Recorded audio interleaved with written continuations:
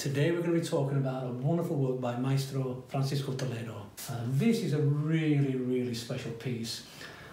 It's a watercolor with pen and ink on paper. It's a very large format for works on paper. Usually his works on paper were usually about 9 by 13 inches or 11 by 15 inches, so this is really a much larger piece.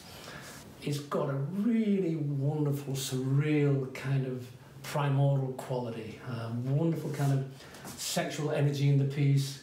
When we see really, obviously the penis in the water, but the boat again is fashioned in the shape of a vagina, and then the woman in the boat, obviously the vagina echoes the larger shape of the boat.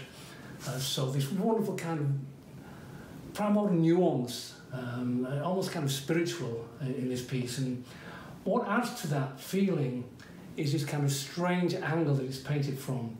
It's almost like the artist is kind of taking a bird's eye view and looking down. So then, again, to a certain extent, relatively simple, but complex as well. And we have the water, with the earth and the sky, the woman in the boat, and again, obviously, the sexual kind of connotation between the fish and the woman in the boat.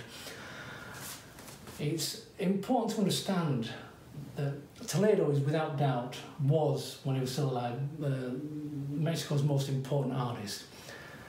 But he always resisted doing major museum shows in the United States. And I know for a fact that many major museums over the last couple of decades approached Toledo to do major museum shows in the United States, which he never did. He always refused. I'm not quite sure the reasons why.